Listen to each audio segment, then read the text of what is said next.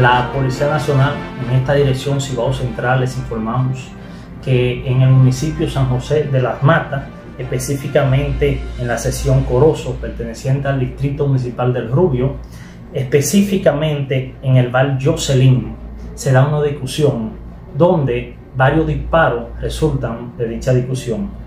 3 personas heridas: Javier Tavares, 57 años de edad; Ramón García, 54 años de edad; y Dauris Reyes, de 24 años de edad. Dauris Reyes, este último, pierde la vida recibiendo atención. La Policía Nacional inmediatamente acude al lugar, apresando a 2 personas, a Ramón Alejandro Checo y a Wellington Cabral Esteve, uno propietario de dicho bar y el otro quien inicia dicha riña.